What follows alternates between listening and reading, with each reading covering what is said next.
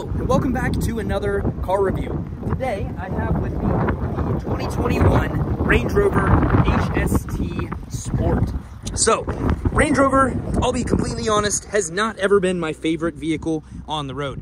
However, they do look really, really nice, and I have quite a few people in my family that really do appreciate them. Plus, overall in culture, Range Rovers are just popular cars. They make very highly technical and very sophisticated automobiles that don't last too terribly long. This model here is actually equipped in black on black, Santorini black on the outside with a ton of metallic flake in the paint. Absolutely gorgeous. And then you've got these beautiful, massive red brake calipers on the front and on the rear. It looks like you've got 6 pistons in the front and then 2 piston or 4 pistons in the rear. And then on the inside, you've got this awesome black leather interior with heated and ventilated seats being standard in this car. Memory seat settings conveniently located on the door, and a Meridian sound system that makes the sound pretty darn good inside of this thing. Inside of here, you've got a convenient dual screen setup that you can actually pivot and adjust the location of this screen so that you don't catch any flare from the sun. And as I've been using it, kind of getting acclimated with the car, I have noticed that it's actually not too bad as far as like day-to-day use case. It's a little bit laggy whenever you're switching between different screens, so sometimes it's really quick and other times it takes a bit of time to respond, just depending on what you got going on. So we're going to lower the screen angle down a little bit, which I think that is really, really cool. And then we can select different display themes, change the brightness. I'm going to increase the brightness so it's a little bit easier to view on video. And then we can just go back to home, change the different wallpapers. You can change this out to a variety of different choices. And then the nice thing about Land Rover is you can actually access pretty much anything that you want to do just on the front here, instead of having to go a couple menus deep like you do with BMW and some of the other options. Here on the steering wheel, they have a much nicer steering wheel that a lot of the other cars offer, and a very, very advanced looking dashboard. So very high resolution. You can see we've got 32,000 miles on this car, and it's held up really well with the age. So even though we have a suede steering wheel, these typically wear out really quick. It still feels plush and soft. The thing that I hate the most about Range Rover actually is they have these little metal lines that run throughout the steering wheel. Who thought that was a good idea? Because these get hotter than Satan's balls, man. They are so warm. But the integration with the steering wheel and being able to change a couple of things, that's really nice. Cruise control with lane keep assist. This is really nice to be able to activate that very quickly there on your steering wheel. And over here you've got automatic lights, which you'd expect with this. Fog lights, you can independently change which side you want to be activated, which is also really, really cool. You know, it's just really good quality fit and finish. They have been running this body style from 2013 up until 2022. They just came out with the new version of 2023 this year, actually. These little temperature dials down here, you can actually individually change for different for whatever you're going to be using, whatever's on the screen here. So if you go to your ventilated seat section, you can adjust the temperature of the seats by doing that. And then if you want to go to climate, you can go back, change that back to climate, and then can turn the air up so it's not so loud in here. So these have multiple functions, and they continue to change depending on what you have going on. I believe, let's see if they stick depending on what the last thing you select is. No, they always default back to climate control, which makes sense. You've got your driving modes able to be selected here on the screen, or you can adjust them by using this little scroller down here, and then it's going to change on your front display. You can go through here and adjust the settings, just change more display controls for this split display down here. Swipe down from the top, that pulls up your radio and other information through that screen.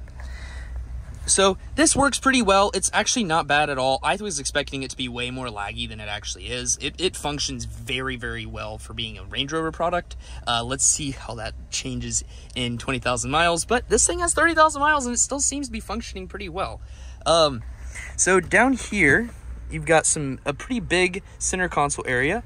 You can actually have a fridge that gets properly cold. I've had this car on for a little while, and you can actually see the condensation is forming there on the inside of the cabin. So if you had a couple of sodas in there, that would work really, really well. And you can turn it off, so if you don't want to keep anything too cold, you can put your phone or something like that in there if you had this running on cold, because then it would keep it cold and wouldn't let your devices or valuables start to melt or get hot. It's a road trip, you got up some chocolate or snacks, you can just keep those down there and take them out whenever you're ready. You've got more storage here underneath this really cool little hidden compartment. It goes all the way down. My arm is like almost all the way in there. So that's a deep storage compartment. You've got a bunch more charger ports down there, a couple of charger ports, and you can just pull that back whenever you're ready to use it for drinks and stuff like that again. And then you can even hide that. I love having a simple interior, and this car really does accomplish that. You've got your split glove box. You've got your top glove box, and then you have your bottom glove box. The top one's spring-loaded, so whenever you pull that thing back, it actually just springs right back into place. You don't have to force it closed again. You can just close it back down and you're done. This car has a $90,000 MSRP whenever it was brand new. It is currently being sold for $86,000 there at BMW Cincinnati North. If you guys are interested in it, just let me know. This steering wheel is very, very high quality, but so I think what we need to do now is we need to take it on a quick test drive and go see how it performs in the real world. The shifter down here is very high quality. You can just press that little front bit and pull it back into drive, push it over to the side, that puts it in sport, and that's going to be our automatic transmission sport setting. So this has 395 horsepower coming from an inline 6, turbocharged and all that kind of good stuff. Good exhaust note. It's got plenty of power. And then even the suspension, with Range Rover, they have their air ride suspension that's very, very responsive, very dynamic, and is able to quickly adjust and adapt for whatever use case you're going to be asking it to give. You do have paddle shifters. This is an SUV, so you aren't really anticipating having to use them, but they do work very, very well. You're not going to be feeling like they're going to fall apart in your hand. They actually feel a lot better than what Mercedes offers, and not quite as good as some of the others, but definitely in the live up to the price point that this vehicle's in.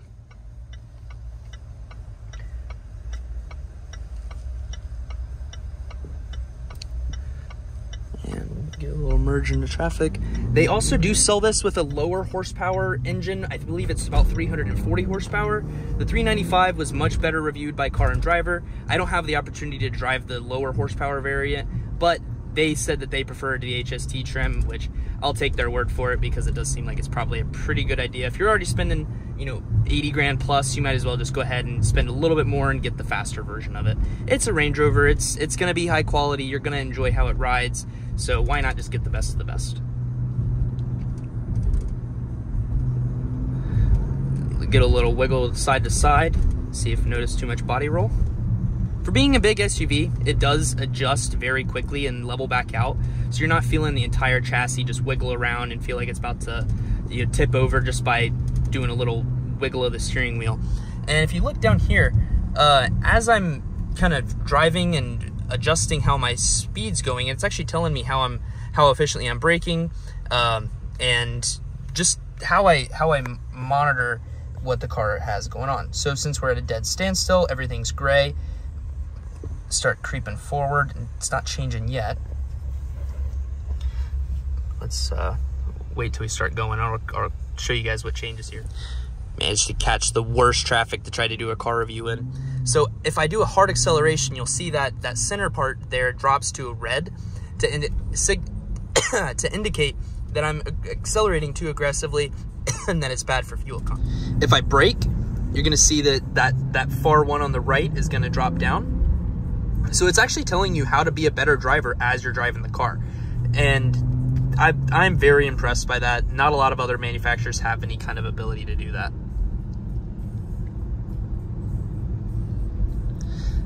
Riding around in the car, not a whole lot of outside background noise. Very, very supple, very soft.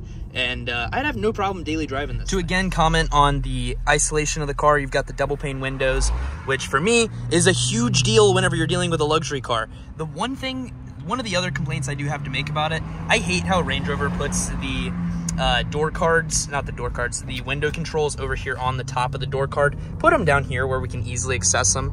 I don't need to have access to change my windows up at the very top or change my seat controls. Put them on the side of the door. Make them so they are a part of the car to be used rather than a part of the car that's you're going to accidentally press trying to roll the window up or down. That just seems silly to me.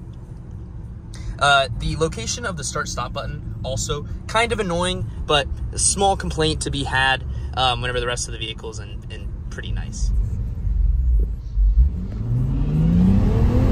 All right, so one last thing that I wanted to mention before wrapping this whole video up for you guys is one of my favorite features, and also after driving this car, probably one of my least favorite features about this, is the integrated defrost lines into the dash, or not into the dash, but into the windscreen. So the problem with the integrated lines is you don't really notice them whenever you're just sitting around, but whenever you're actually trying to like focus on traffic, it gives the whole windscreen this foggy effect. Yes, it gets cleaned up a lot faster from ice and other debris, but it's very foggy, and you can't avoid that because you're running filament through the glass. So it's never going to be as clear as a straight piece of glass, but it is really nice. The car has great sound dampening. If you're going to be buying this thing and it's like, you know, anywhere from 1 to 5 years old, I would say it's a phenomenal car and go all for it. You don't want to own this thing after 80 to 100,000 miles because it's going to be a total basket case to take care of and to maintain and to continue to try to keep on the road. Range Rover makes fantastic cars. The car automatically lowered because it knew I was home and it was going to lower down so I didn't have to jump out of the car in order to get it done. $87,000, this car's worth it. It feels, it looks, it does all those things. It sounds absolutely phenomenal, but you know, it's just not for me. But that's not me saying you shouldn't buy it. It's just not my personal preference. But thank you guys so much for watching today's video. If you guys have any questions or anything like that, and you would like to learn more about the car, feel free to comment down below and I will answer any questions you might have. Thanks, and I'll talk to you later. Also, I just noticed after reviewing all the footage and everything, I said that this thing was turbocharged. I meant that it was supercharged. It doesn't sound turbocharged. I don't know why I said that. I just did because I'm dumb, but it's supercharged and it sounds incredible.